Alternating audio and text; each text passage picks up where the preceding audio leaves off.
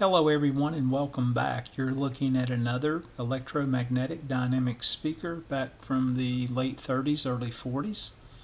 The purpose of this video again is not to rebuild the speaker. Hopefully I won't have to do that for a while, even though the 41280 was challenging. I learned a lot of great feedback and some lessons learned that I will apply on the next rebuild when that should occur.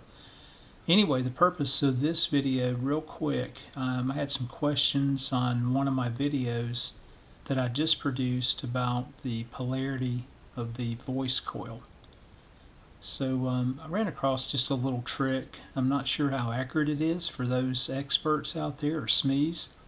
If you're watching, I would appreciate you chiming in and provide your feedback on what I'm getting ready to demonstrate.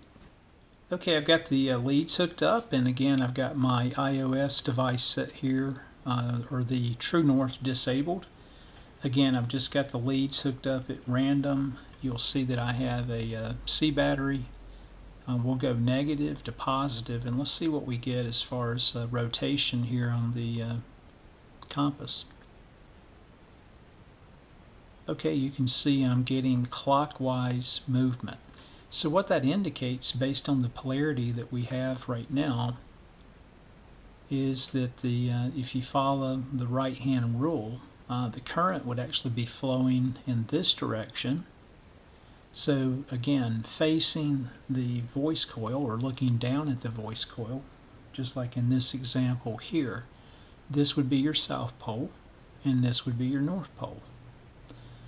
So instead of me reversing the leads on the speaker itself, let me just change the polarity here on the battery. So I'll make the plus back here and the negative here to the positive terminal, and you can see I'm getting my counterclockwise movement, and we'll confirm that again.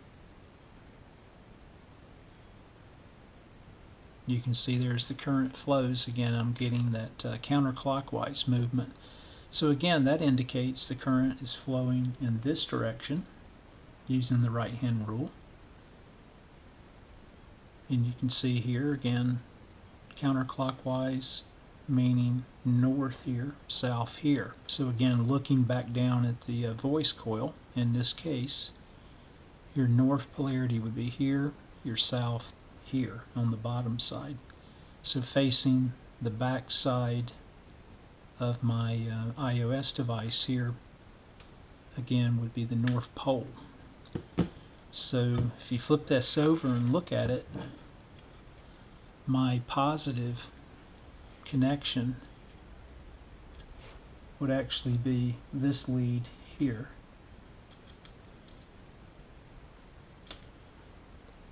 And my negative lead here. Again, I got repeatable results using a known voice coil with a known polarity, and it worked in every case.